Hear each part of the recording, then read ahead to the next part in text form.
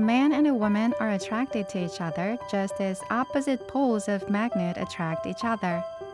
The longing to love and to be loved each other is the root to support the humanity and the driving force to continue history.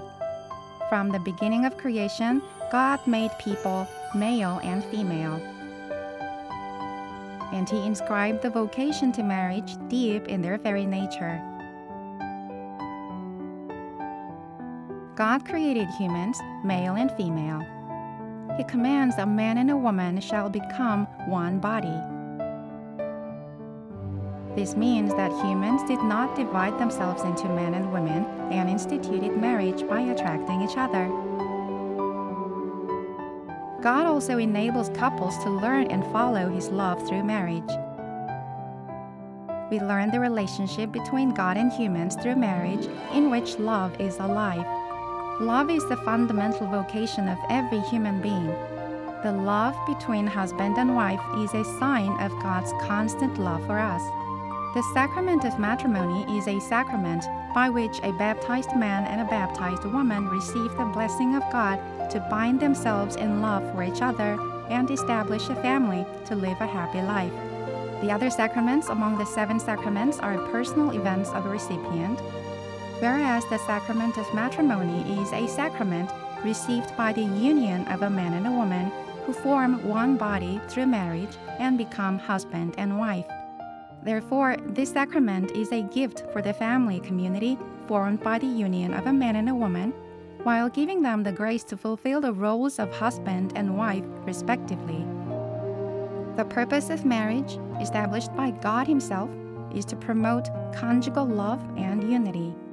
A married couple cooperates in God's work of creation by giving birth as the fruit of inseparable love, educate and raise children through their love. The married couple helps each other to lead themselves and their family community to perfection so that they can fit the purpose of the Creator. The characteristics of marriage in the Catholic Church are the unity and the indissolubility. The unity is the whole personal unity of a man and a woman through marriage, in accordance with God's creative providence. The indissolubility of marriage means that a marriage has the foundation of the lasting union, as it requires that the couple should keep their respect and faithfulness for each other. This is based on Jesus' teaching, "So they are no longer two, but one flesh. Therefore, what God has joined together, no human being must separate." Marriage between 2 baptized persons should be celebrated in the liturgy of the Church, the Sacrament of Matrimony, with a priest who assists at marriage and 2 witnesses to pledge to live as a lifelong couple. Then it can have validity and legitimacy approved by the Church. If a Catholic marries a non-baptized person, a dispensation of marriage should be required. In this case, the Catholic party promises to preserve his or her own faith life and to ensure the baptism and education of the children in the Catholic Church. The non-Catholic spouse fully understands and agrees to it. Once the dispensation is obtained, the marriage is valid and intact. The Church provides for the protection of the married couple and their family by canon law.